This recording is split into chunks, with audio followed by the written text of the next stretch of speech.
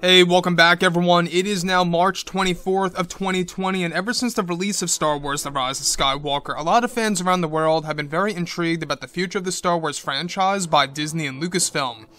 This is Mike Zero. Make sure to subscribe if you are new to the channel for future Star Wars content. Now, the thing about Lucasfilm and Disney is that as of right now, they are making drastic changes to the Star Wars universe as we know it. They are really modeling the Star Wars franchise after the MCU with this new universe that they are developing, where all of the future comics, novels, books, video games, movies, and TV shows to come, as well as animated TV series, are all going to interconnect with each other. That's just going to be like the MCU with their movies and TV shows. Now, also the thing on top of this, Disney has a major plan in place to provide multiple different retcons to the Skywalker saga in upcoming books and novels for this year of 2020 and especially next year of 2021. Now, the biggest retcon of all is the one that was actually very recent in the Rise of Skywalker novelization, which released not too long ago in early March, mid-March, whatever have you. And in the book, it is finally unveiled that Palpatine was a clone all along in Star Wars Episode 9, where the spirit is actually within that empty shell. So, the thing about this, more retcons are on the way, and some of which are going to change Star Wars forever and exactly how we view the prequel trilogy and, of course, the sequel trilogy mainly.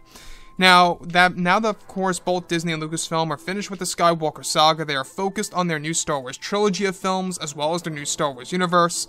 that will bring fans into new eras and a new mythology of the Star Wars universe as we know it, where it's noted that currently both Disney and Lucasfilm are developing multiple retcons to the Skywalker saga in various ways that are going to change how fans view the Star Wars movies. It's explained that Disney is currently making multiple retcons for the prequels and sequel movies, mostly in order to reshape the Skywalker saga in multiple ways in order to provide specific explanations for the Star Wars films by Disney. It's noted that one of the major retcons that changes the Skywalker saga is that the dyad of the Force between Kylo Ren and Rey was actually chosen by a will and a fallen will to combine the Force of the light and the dark to destroy a greater evil known as Palpatine.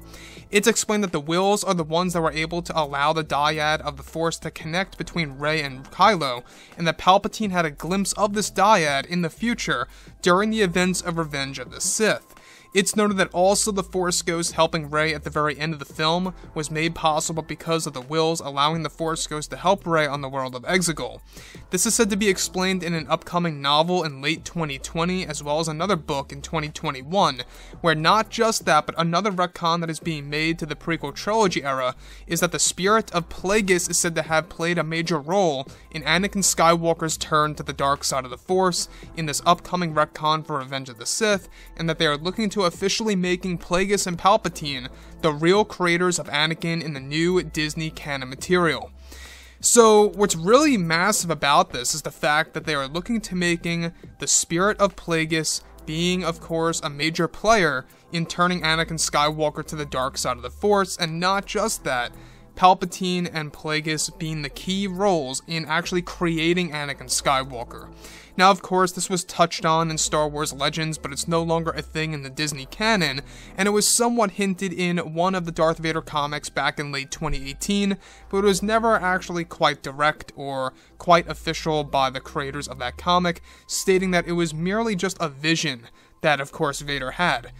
The thing about this, though, what's really interesting to me is the fact that they are trying to explain all of these different retcons to really give us these different explanations of specific key roles of the characters that we all know and love, such as Kylo, Rey, Palpatine, Plagueis, Anakin Skywalker, you name it.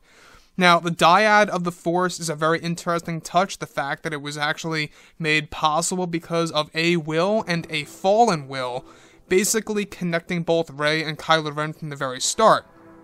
That to me is a very interesting piece of how they're connecting because of the wills. Now the wills are godlike beings, I don't know if you guys knew this, but they were actual godlike beings that were created by George Lucas, and that a lot of George's ideas are now going to be used in the new Star Wars universe, and it's going to be explained in further detail.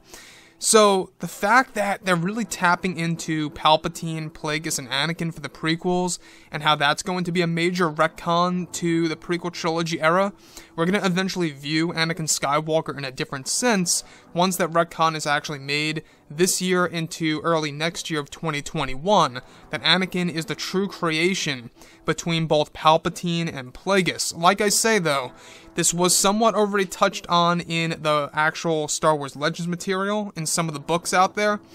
but it was never actually quite direct as this, of what Disney is trying to make it out to be. They're trying to make it as direct as Palpatine as a clone in the novelization of The Rise of Skywalker, to Anakin Skywalker being the creation of Plagueis and Palpatine. So with that being said, guys, drop a comment below. Let me know what you think about all of this in the comments, and if you guys did enjoy the content for today, do make sure to drop a thumbs up on this video to support the channel. I thank you all so very much for the kind support, and I'll catch you guys next time.